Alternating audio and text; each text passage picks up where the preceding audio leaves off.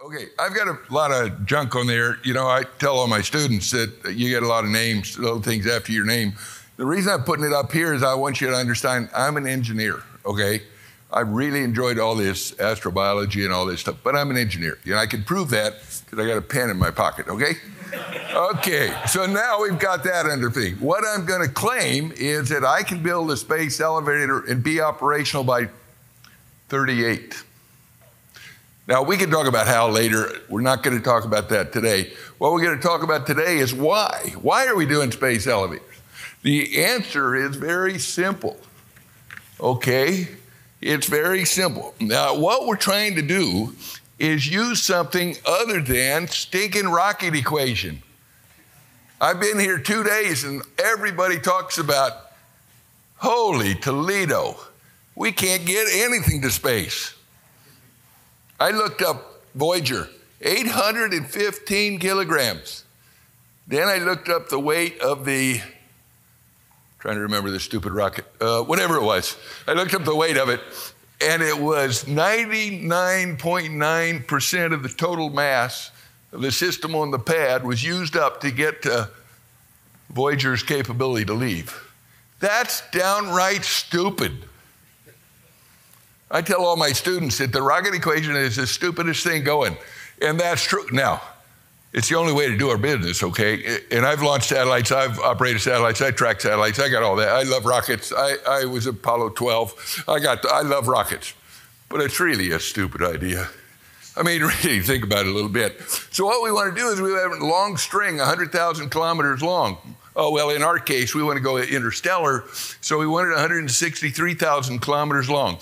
Rotation of the Earth, long arm, go fast, release, no fuel required, you leave the solar system. Think about that. No fuel required, you leave the solar system. Now, I want to put it in perspective. That's only half of the beauty. Everybody's thought about this, you know, that looks at space elevators. Yeah, we can go real fast, go up, go fast. Nobody until about 6 months ago even considered the other aspect of it, except that all of you have seen it. Star Trek, building the Enterprise. Where do you think that is outside the Earth? Let's ignore anti-gravity, okay? Where do you think you put it? You put it at the end of a tether well above the gravity well, so it's not affected by gravity. So it's got an outward acceleration of about 0.2 of a g. You can put a wrench down that stays there. You can operate and assemble things at 100,000 kilometers in altitude. Wait a minute, what does that do for you? It eliminates the rocket equation. Shall I mention that again? Eliminates the rocket equation. So what we want to do is create a revolution here. Now, just to put it in perspective so you guys understand, it's really long. Okay, it's outside the bow shock. So my electrodynamics expert from Lawrence Livermore, my vice president of our organization, has looked at that and said, oh, no problem, we will not short out the ionosphere. Okay, there are lots of little questions that we haven't answered. We're still trying to answer these questions, but the revolution is so beneficial to our life in the future, we must do space elevators, and I'm here to tell you we can. Now, we got a lot of issues. Okay, if you want to talk about that, we can talk, but I believe you can do it. They're ready to go into engineering development. We're the green road to space. Oh, did I mention we don't burn any rocket fuel in the atmosphere? And we don't leave any debris in the orbits? We have a report. If anybody wants to go to the website, we got a report that does the green road to space and talks about all that kind of stuff. So we have strengths that are really amazing. So we get up really high and we move tremendous mass. What can we do? Okay, well, our plan is we're going to have commercial competition here. This is not a government program. We believe that you can make trillions of dollars with the new business of lifting stuff without using a rocket. Now, we got to have rockets to go in low Earth orbit. We can't do low Earth orbit, and we really want to go fast through radiation belts, so we got to have rockets for people. But why are you lifting heavy mass with stinking rockets. Who said stinking rockets? Anyway, so that's our mass movement over there.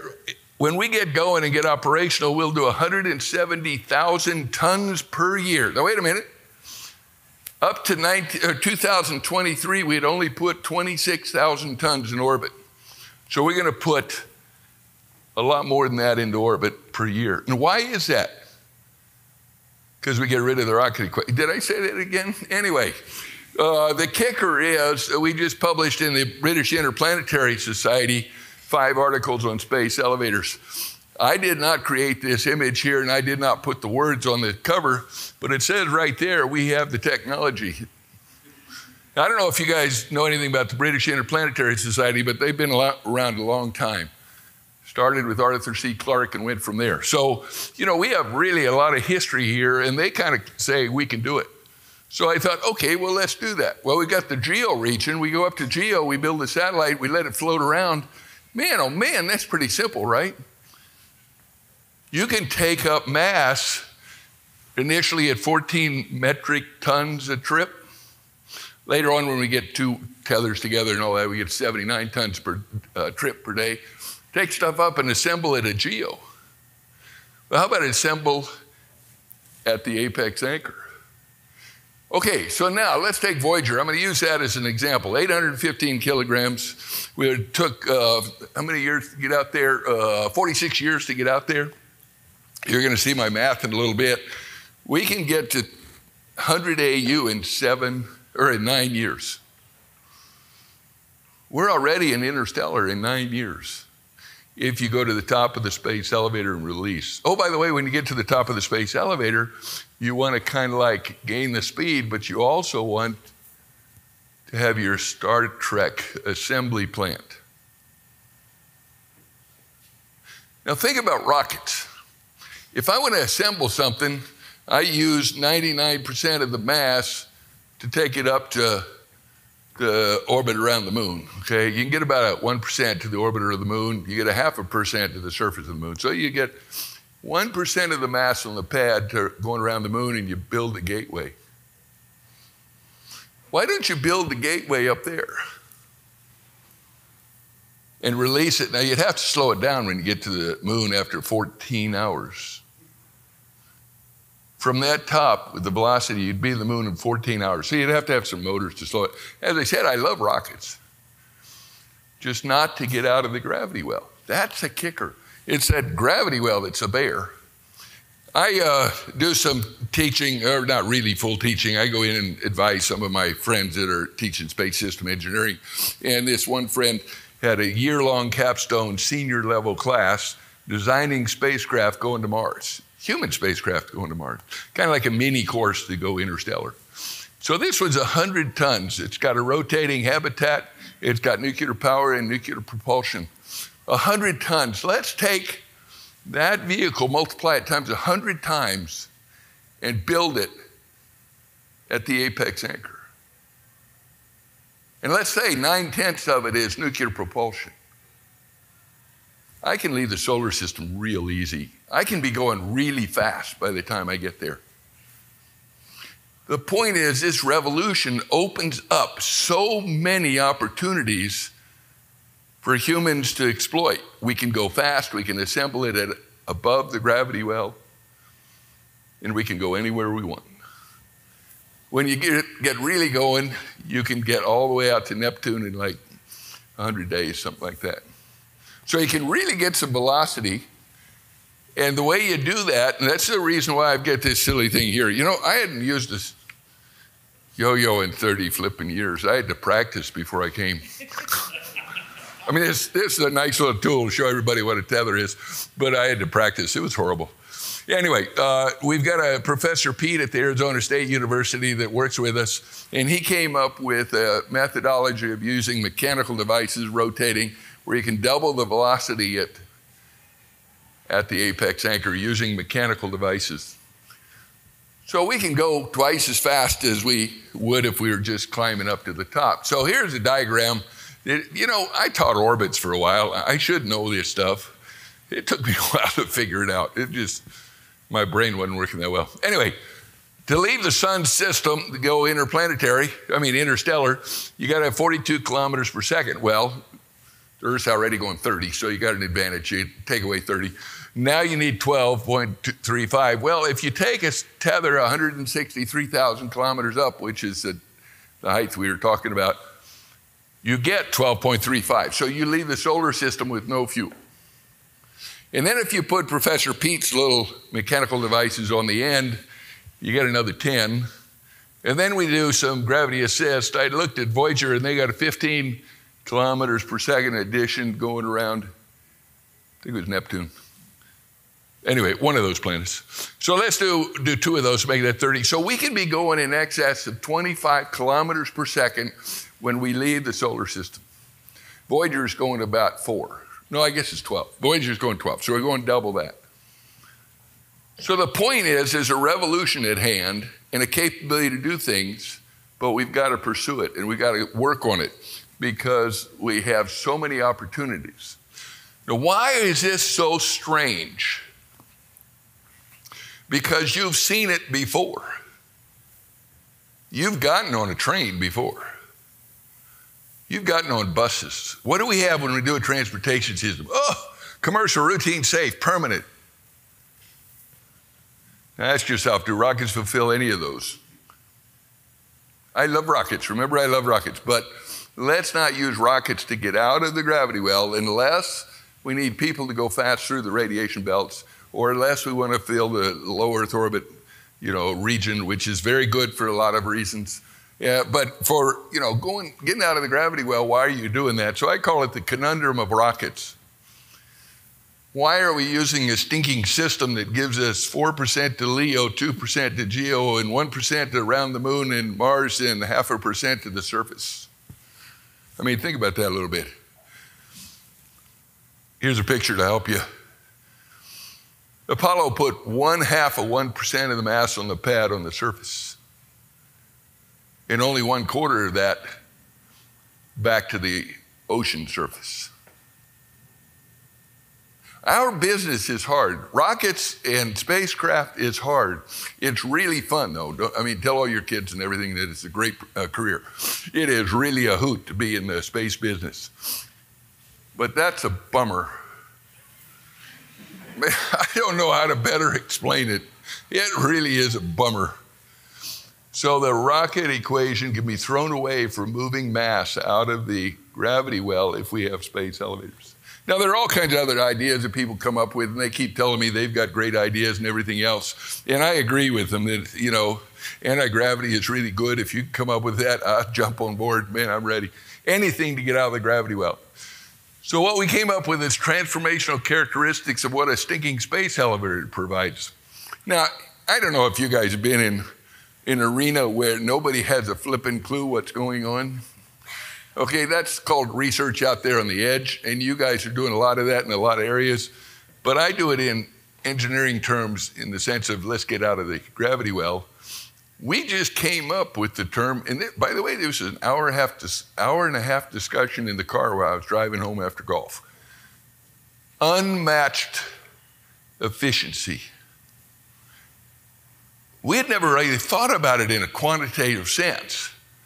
So all of a sudden we're saying we can do things like 70% of the mass on the pad we can get to geosynchronous and the apex anchor, and the other 30% is our tethered climber we reuse. So it really could be claimed as 100%. So that's a heck of a lot better than 2%. So it's unmatched efficiency, unmatched velocity.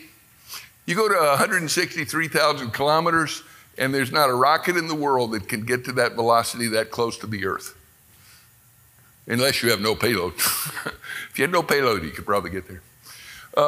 And then we have the assembly at the top of the gravity well. That really had not been talked about for the last 20 years of space elevator development.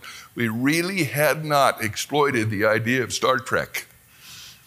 And all of a sudden, Star Trek comes up in our mind and we say, oh, we can assemble up there. That's radical. So there are really 2 characteristics that blow your mind when you really start thinking about it.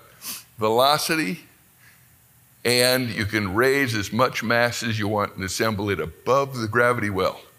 No stinking gravity. Well, it's 1 over r squared times 100,000 kilometers squared down. And it really makes a difference. And then this one, we did a report in our organization on Green Road to Space. I thought that was a good one. Really talked about various missions. I'm going to go through these charts. I only have 2 minutes left. Anyway, rocket strengths, space elevator strengths. This is a report we're doing right now. I have it in my car. I've got to read it when I get back as a final edition, but that report's going to be fun. And then if we think about developing it as a full system globally, commercially competitive, it really makes a lot of sense.